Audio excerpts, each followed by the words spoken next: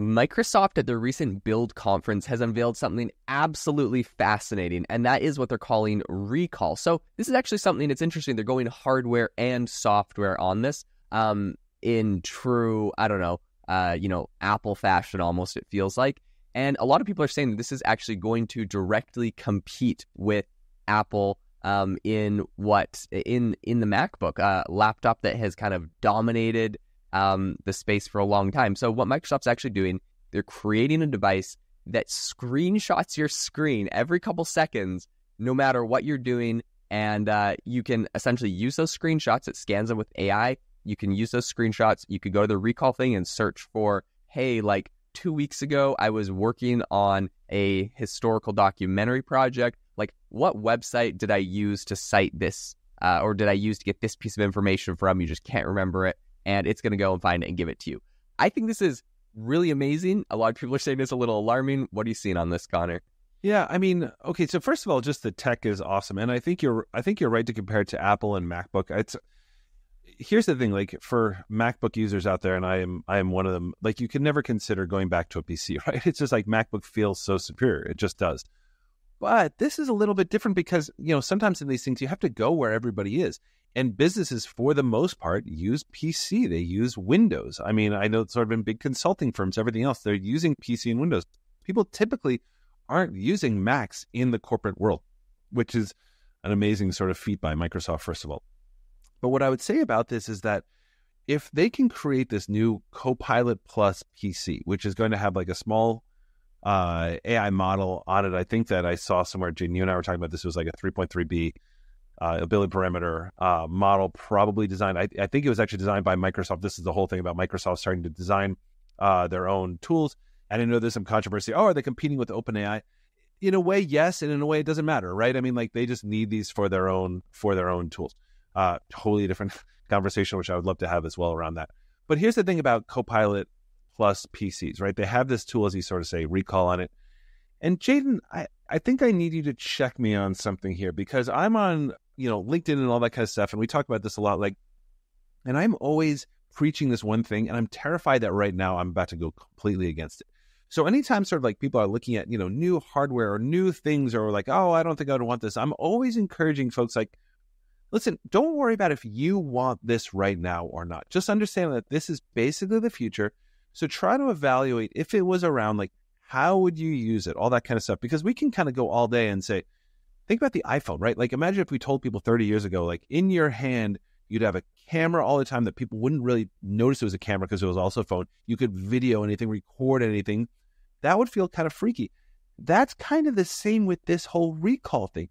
I can't personally think of a use case. Now, I hope we time capsule this and I sound like an idiot later, but I can't think of how I would use something tracking. I can imagine, tracking all my conversations on, Teams or Zoom or something like that for note-taking. But do I really need it seeing everything I'm doing? Now, they've given a lot of thought to this, but Jaden, I want just your gut instinct. Are you excited about this? Not in terms of the tech, but like, would you use it? Would you be excited to use it? How would you use it? Okay. My gut feeling on this whole thing is that Zuck is drooling right now, wishing that he owned this. He's like, oh my gosh, I went through so much work. Apple did this whole battle with me to block privacy so Facebook can't track anything on the iPhone anymore. And we tried to get all this data. And now Microsoft is just willingly, everyone's just giving over every single screenshot on their screen. Like the amount of data and profiling you could build on a person if you could just track everything on their screen. You don't need to know if they liked the McDonald's page or if they like Oreos. Like you just know everything about them. So yeah, anyways, I think that's pretty funny. That being said, I think the value is there. I think for people that use it, it's going to seem really old-fashioned that do you remember when we used to try to have to go to our YouTube search history or our browser search history to try to remember what page or where we were at or what we were saying or what we were doing? Because think about it, if it's really screenshotting everything, you could be like, hey, I was having a conversation with Connor last week about, okay, here's something you would use this for, Connor, because you literally said this to me in our last episode. You were like, I was writing a newsletter about this thing and now I can't find the article that I was sourcing it from, or yeah. now I can't remember exactly what I was saying about this paragraph about the thing. Like, so it's going to know all of that. It's going to be able to pull it up, and it's going to be able to tell you like exactly where stuff is. I think the use is there, but then the question, of course, I think the biggest question is privacy and security, which I'm sure if it's everyone's biggest concern, Microsoft is going to be like, we're totally private, we're totally secure. But then it's like a big tech company, and like, oops, we got hacked, or like even Google had like Google Plus, the whole thing got like hacked, and they quickly just shut down the whole program because they knew that there's going to be a massive lawsuit. There probably was. I didn't really stay up to date. Actually, I think there was anyways. But they just shut down the whole program because like Google Plus, the equivalent of Twitter or Facebook, the whole thing got completely hacked and leaked. In my opinion, I don't trust any company to keep my data private or secure. I'm not shocked when LastPass, the password manager, the biggest password manager in the world, who I've been using for the last 8 years, oops, we got like hacked. It's like, so just go change all your passwords. Dude, that's the only reason I use your freaking password manager. You store 1,000 passwords for every random site I've ever done. And like the crazy thing is, it's not even things you think of. It's like, oh, I'll go change my passwords for like my important sites. It's like, no, people are hacking your Domino's pizza account because you don't remember you have a credit card on file there, and they're just ordering themselves unlimited pizza. It's like, it's so annoying. I don't trust anyone. Okay, my last thing on this, sorry for this long rant. I love it, rant. No, this is great.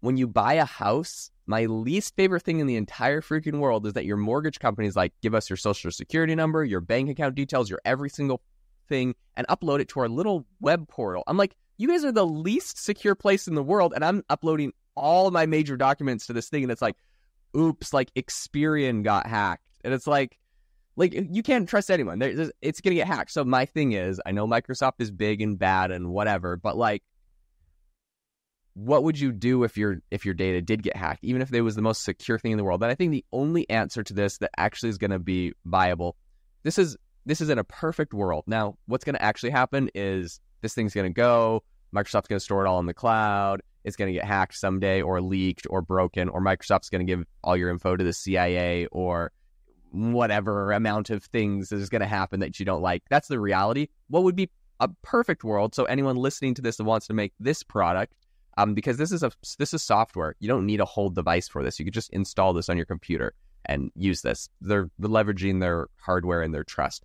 In a perfect world, there is a system that's run exclusively on your computer, and it's like in an encrypted drive, and it does this. This is everything you ever do on your computer. This is like, you don't want to just share this. Your social security number's on there, your passport, your kids' photos, like everything private in your whole life is on there. You don't want to share this stuff. So sorry for the incredibly long rant. The only way I think that this is a good product is if it's encrypted on device, and there's some way, I mean, people can maybe hack your device, but there's some way to stop it from just everything you've ever done get out into the ether.